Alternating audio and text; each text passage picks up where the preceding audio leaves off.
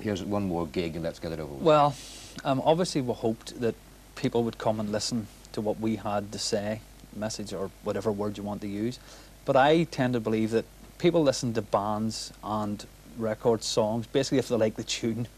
I mean, should you have the key to the universe, if you don't put it behind a nice tune, nobody's going to listen anyway. So I tend to believe that you get people going to gigs, but very few people actually go out saying, well, what they said was right. You might get more people going out saying, that was a good song. Yeah. So, but even if you get 3 people coming out or half a person coming out, then it's worthwhile. It is, yes. I mean, I think the danger is because of the Beatles and because of acid years ago and people thinking, I mean, you know, that they know the answer to the planets, how they go around and stuff. You might get a musician who's been on Top of the Pops, and the next thing he's been asked by some idiotic journalist how to save the whale. That's or right. how, you know, and then the person is put on this kind of pedestal of being some sort of guru, the sort of thing that Bono suffers from at the moment, and they retaliate by actually beginning to act this part instead of being a member of a group. But at the same time, I don't feel that that should negate or dilute the opportunity they have, and one could even argue that that groups have that they should do this because they have this gift of communicating, and they should return that gift by actually making positive statements, you know. And I think that groups and artists can have a hit record with a good message that only a very small percentage, like you said, actually hear. But at the same time, it's still there, it's still permeating, you know. So let me give you an example. I mean, I was reading the new biography of U2 by Eamon Dunphy, and on the back it says, half Catholic, half Protestant, they embody the conflict and the anguish of a divided Ireland. But throughout the world, their unique music is the voice of hope for the disillusioned, the oppressed and the hungry. What do we all make of that? Yeah, well, that's just Sood's Corner, Barry. I mean, that's kind of private eye John Cleese kind of stuff, you know. Immediately once, I mean, they're introducing this, you know, I mean, I don't know who wrote this, half Catholic, half Protestant. You're immediately introducing some sort of innuendo of conflict and stuff like that, and it's just make you puke, actually. Yeah, that somehow or other the musicians have somehow risen above, people like Tommy Sands. You've somehow risen above this conflict, and in local terms I'm talking about now, and have somehow God-given ability to look down and judge upon it. I don't think it's like that at all, Barry. I think if you're trying to reflect what's going on in what you write, of necessity you try to reflect it as truly as you can, but also in the actual reflection or presenting a situation, you give people, including yourself, the opportunity to see it in a more objective way and to see possible ways out of it. I think anyone who points a finger at society, like an artist or a singer, would be very aware that, you know, it's the old story of pointing one finger out and 3 fingers pointing back at yourself. In a way, you're trying to change yourself, or change is a terrible word to use, but influence is a better word, I think, you know, because I mean, the smallest influence, or one of them that come to mind, is like 2 people holding hands and smiling and feeling a little better because of a love song or something. That is an influence in the smallest way. And then to extend it, Bob Dylan singing Masters of War shows the viciousness of people putting each other to death under some semblance of patriotism or whatever the latest scam is to make people rush around doing that. Yeah, I wonder, I suppose all of us grew up in the rock generation, and young people's attitudes today are very different from they were when we were growing up. And it does, maybe I'm just guessing, but it does seem to me that young people today are much more conscious of environmental issues, of social problems in the third world and so on. Has that, Henry, in your experience, coming as you did from Stiff Little Fingers, I mean, is the generation changed, and has that to do with the kind of music they grew up with? It wasn't about Moon and June and Love and Dove and... Obviously it has something to do with it, because pop music and rock music is going to be one of the influences of the last 30 years, and it probably continue to be. And I think that one of the main changes was that people did actually start saying things in songs that weren't just because the 2 words rhymed. Obviously it's coming out now, but I would tend to not take it too far, because I believe that you're never going to change anything by singing.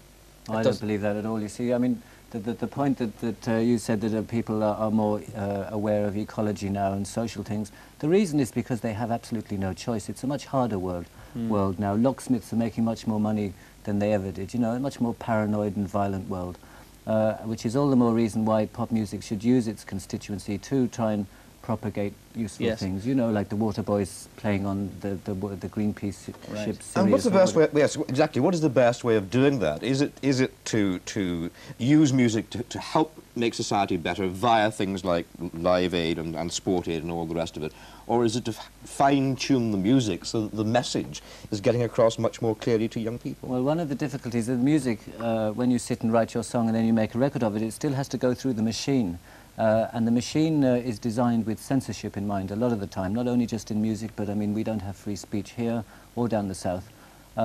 So one of the things to do is to try and put it through. That's why the Beatles were so good at that. All You Need Is Love was the thing that a lot of people subscribed to for a time. It's a bit of a dented theory right now. In fact, that song, in a sense, changed the kind of sexual and social mores of an entire generation. Well, I think Barry Change might be, I don't think it necessarily changed it, but it certainly would have catalysed it. It would have tilted it in that direction. You know, and people were more happy and stuff having heard a song like that because it's a joyous thing. And equally, if you point out something that is really bad, like Nelson Mandela in prison, you know, you can also draw people's attention. But I mean, this record came out, Free Nelson Mandela, and originally there were people going into record shops, getting the record, and then saying, now where's our Free Nelson Mandela? You know? So you have to kind of extend it a little bit, you know. I want to talk about local music, and perhaps it's to oversimplify it, but one has the view that in this country, if you're anything to do with folk music, you must be on the nationalist side. Does that pose a problem to you, and do you very deliberately have to steer clear of what everybody here calls the national question when it comes to music? Well, I think that's a terrible myth for a start. You know, I think traditional music, if you hear a reel being played by a fiddle player, you don't know whether he's a Protestant or a Catholic. It doesn't matter a toss, surely. Well, it doesn't, but there is an association, isn't there? Well, I think... But Irish, Gaelic, Catholic... Yes, but it's a mistaken, it's a myth, and it's completely wrong. I do a traditional programme on downtown, and there you get requests from people from Ballymena, for example, for all sorts of things. It doesn't matter. Music should be a unification rather than a divisive thing. An example of divisive music would be national anthems or something like that, you know. That's what was said about punk, wasn't it, Yes. when you were playing? That, Yes. that it was a phenomenon which people like to talk about because it's a nice thing to talk about. Here was this punk thing, which I have to say I never really fully understood or appreciated. Nor did we. But the argument was, here were young people from both sides of the divide coming together in punk music. I thought that was a load of rubbish, did you? No, well, basically it did bring people together, but you have to really remember that people of our age going into music at that time weren't divided in that way anyway. I mean, we never thought anything of what religion anybody was. Singing songs like Suspect Device was no way party political. It was no way saying, stop doing that because what you're doing is wrong because of the side it's coming from. Basically, we would think that, stop doing it because you're ruining everybody's life. I mean, we weren't divided in any way, which I think we're glad for and lucky for. And I think today you still find that. You get very few people at rock gigs that care less about what religion somebody is. You may get some people, you know, fight outside, but it's nothing to do with what people think you fight about in Belfast. But is there the danger, Tommy, of in the songs, of Common denominator. He's depending on the most extreme loudmouth to form his political policy. I don't care about that. Nor do I care all that much about selling records. And I think most people who write songs and are seriously involved in music have got that opportunity where most politicians wouldn't have. But I wonder why it is that, I mean, there are no pop songs about Thatcherism. Oh, there are. Well, if they are, they've passed me by. But Well, that's the very point I made earlier on, you see, that with respect, you know, someone like you won't hear those songs because the avenues through which they would come to you are blocked up. No, but I mean, there are no pro-Thatcher songs. That's what I'm getting at. Oh, the kind of music we're talking about not all entirely tends to surprising, relate really. to... Yeah, sure. But it all does tend to relate to what are essentially sort of socialist issues. Now, why should that be? Is that simply because somehow the bands themselves have come from below and are therefore reflecting their own life before they got into being bands? I don't know the answer to that. I mean, it's a bit of codology, really, to think that all bands come from kind of the back streets and so on and so forth. I'm not saying that that's what you suggested, but I mean, that is how people sort of imagine it sometimes. But I suppose it's much easier to sing about something that makes you angry. It's like what they used to call protest songs, you know. than say, well, the view from this hill is lovely, you know. But then, of course, there are a lot of those view from this hill is lovely, Moon and June type songs as well, you know. But protesting it's always been part of music, be it Woody Guthrie or be it someone singing Strange Fruit about racism or something. It's not something that suddenly happened over the last 10 or 20 years or something, you know. Do you like that word protest song? Because that's perhaps what you were doing in that example we saw in the Ulster Hall. Do you see yourself as a protestor? Well, protest has got a sort of a negative ring about it, but certainly in that situation, I would be protesting against the possibility, the eventuality of health cuts. But your question about why aren't there more pop groups and folk groups out singing the praises of Maggie Thatcher?